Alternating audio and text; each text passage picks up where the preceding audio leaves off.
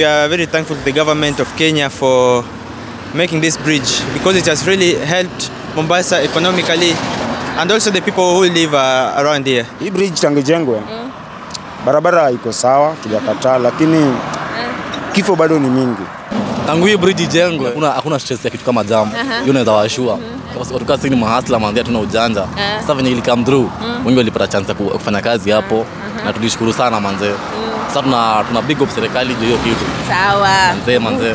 Sawa.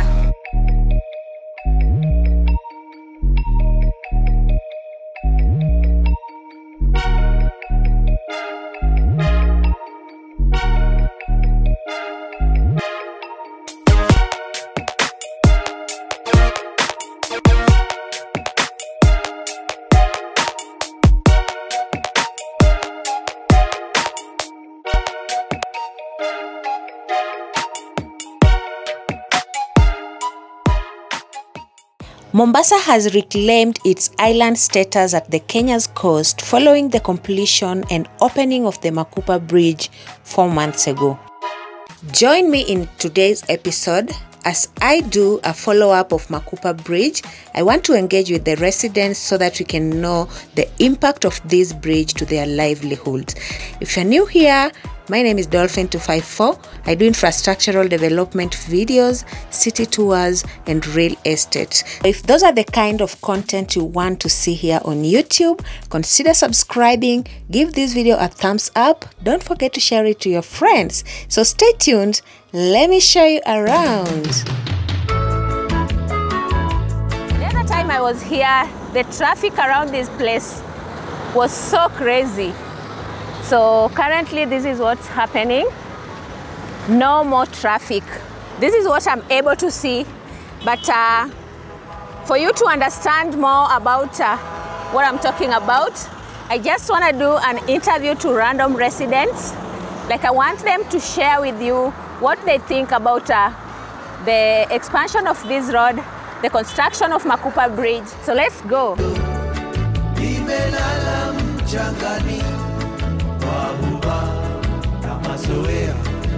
We're going to make a tour of the whole stretch. On the way as we go, tukikutana na watu tutawafanyisha interview. Because vile nimewaambia, I've told you that the traffic flow is moving. I think you can see for yourself. But it's even better if you can hear from the horse's mouth. So through an interview, this is going to be very possible. So let's go and get to hear from them. So as you can see, I'm here with Mose. He is a YouTuber from Mombasa. He has more information about the bridge. So we are going to do this video together. So stay tuned, guys. So we are just going to walk you around this bridge, show you how it looks like. We have a lot in store for you. We are also going to update you on the current updates of the Mcheza Bridge. It is still under construction. I did a video about it the last time I was in Mombasa, so I'm just here just to give you an update. You can see for yourself, the bridge looks awesome. Yeah. You can see vehicles are passing here so fast. And the old road was also demolished. Yeah, the old road was somewhere here. Yeah, it was here. Yeah, so this place, they'll build a railway. A railway. Yeah, it would be like a commuter railway from Mombasa town to Miritini.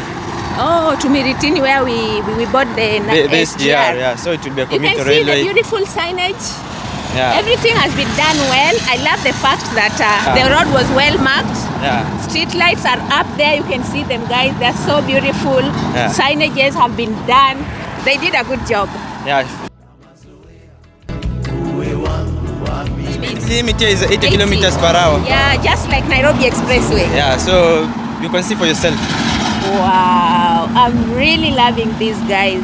Yeah, so I'm loving this. I had to come all the way from Nairobi just to update you about this, because most of my viewers have been asking me, Dolphin, we need updates. And kama kawaida here, your wish is always my command. You can see how beautiful this bridge is. Let me show them from this side. Yeah. Oh, let's go up there. Just see.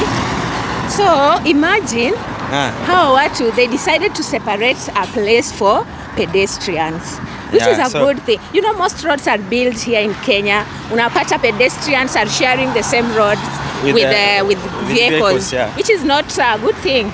But this one at least it has improved safety. You can see tunatembea bila wasiwasi, hatuwezi gongwa ama. Ama namna gani? Kweli. So you can see this place is now it is safe. It is safe. I remember some years back when the Kose was still in use.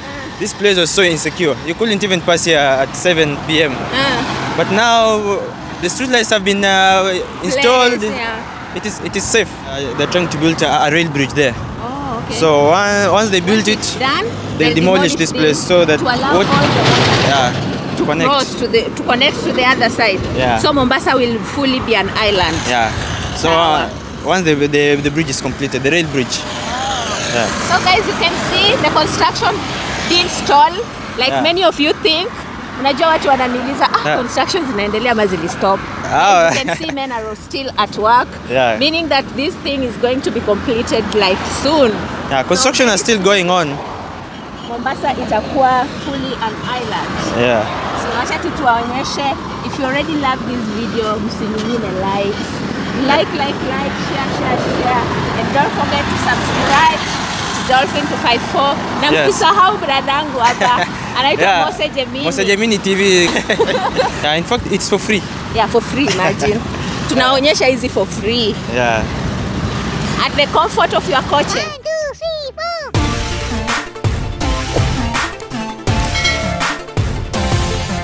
Habari? Nzuri.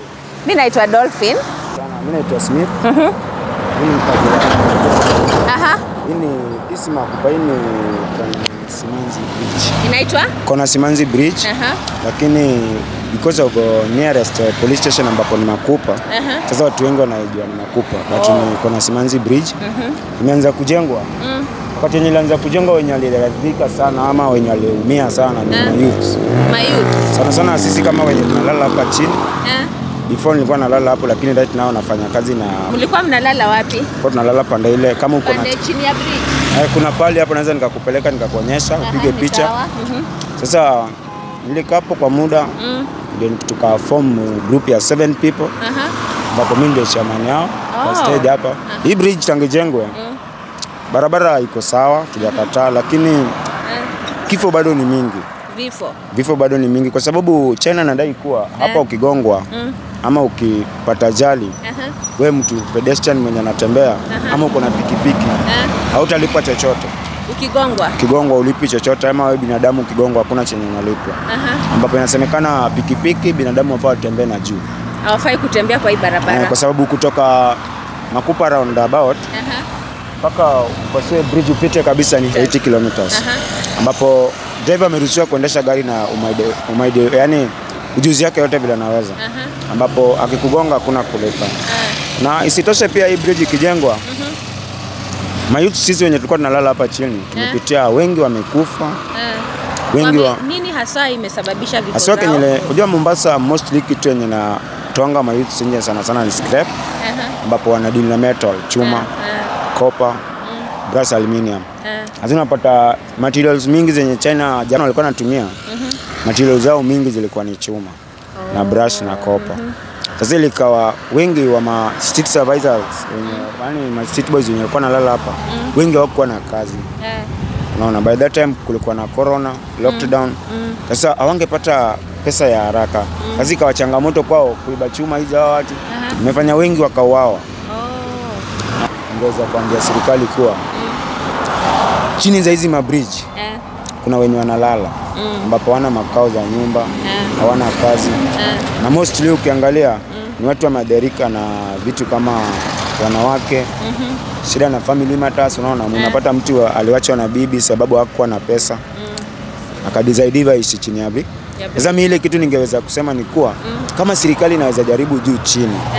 Hao wenye wanalala chini ya bridge wasiwapige, lakini watafutiwe kama ka shelter ama rehabilitation center.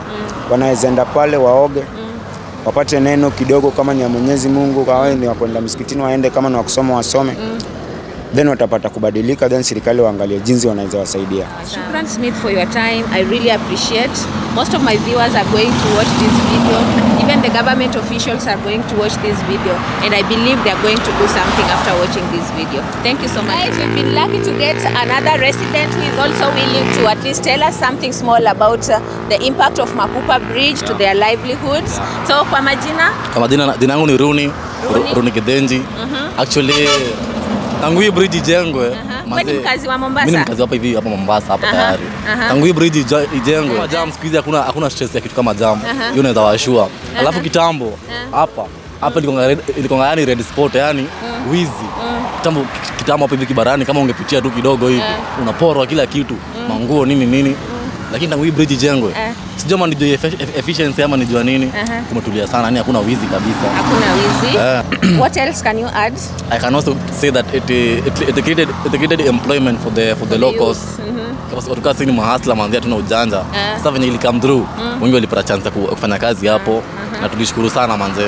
Sasa tuna big up serikali juu hiyo kitu. Sawa. Manze. Sawa. Thank you so much for your time. Shukuru sana kwa maoni. Most of my viewers wataona hii, hata serikali yenyewe pia najua watafurahia. At least wali create job opportunities for you. Sawa. Shukran sana for your time. Vipi jamaa? So my name is Moses. I have a channel name which goes by the name of Gemini TV. Kwanza, we are very thankful to the government of Kenya for making this bridge because it has really helped Mombasa economically and also the people who live around here. So, hiyo tumeshukuru sana. I wish it was possible to pass by that place and show you maandishi, but that's basically it basically shows the day this bridge was commissioned and officially by the former president. Yeah, by the former president. These are some of the last projects that the former President Uhuru Kenyatta launched or commissioned before the retirement. Yeah, so you can see infrastructure-wise Kenya is has really tried. Yeah, it is improving, and you can't compare it to some other places. Yeah. Kenya is really trying. All credits to the former government. So that's the old causeway. It is being demolished, as you can see. Oh, we just came at the right time, guys. You see, the old causeway is being demolished. And I think it's more than 100 years old. So it has been in use for the last 100 years.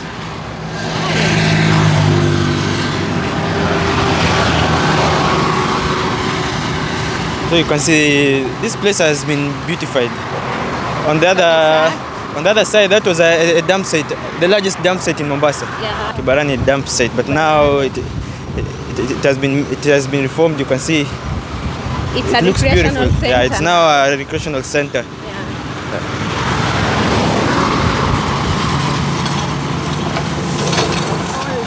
Not doing such content is not easy. It's not easy. So, in fact, the part of traveling. Traveling is expensive, of course. Yes. So the only support I want from them is just to subscribe, like, and share my videos. So support her. Let her reach 30,000 subscribers. Before the end of the year, will it be possible? It will be possible. Before the end of the year, it will be possible. For those who didn't get my name well, there we go. Dolphin 254. Yes, I think they can read from my back. As I told you, she's the biggest female YouTuber doing constructions and such biggest? stuff. Yeah, of course. I'm just trying. No, you're not trying. You're working hard. Yes, I have to. And I'm planning on improving. I'm just still organizing myself to get some resources to at least improve on my vlogging gears. So next year, inshallah, will be a big year for Dolphin 254 because we really need to improve. Of course you will. So support her, support me also. Yes. So we are almost getting to the end of the bridge. We almost get to the end of the bridge. For those who don't know, this is called Makupa Bridge. Yes. Makupa Bridge, one of the best bridges I've ever seen. By the way. Imejengwa poa, everything imefanywa tu vizuri kabisa. But these bridges are normally made by Africans. Yeah. Those Chinese only give them instructions, but it has really created job opportunities. I think you heard from the guy I was doing an interview. Amesema walipata job opportunities here. Walipata kuajiriwa after hustling for a very long time, wakapata kazi. So he was among the people who are working on this project. Yeah, so the project created job opportunities for some people. Yeah. Instead of idling. Yes. So the beautiful Kibarani. So this is the end of the bridge. Yes. But you can see it's not only the bridge that was beautified. You can also see the road. Yeah. So we will start from here as we go to Changamwe interchange, because we also need to update them on the same. So I think we'll be ending the video here. Thank you so much. If you've enjoyed watching this video till this far, just comment down below. Tell me Dolphin254, I love your videos. Till next time. Bye bye.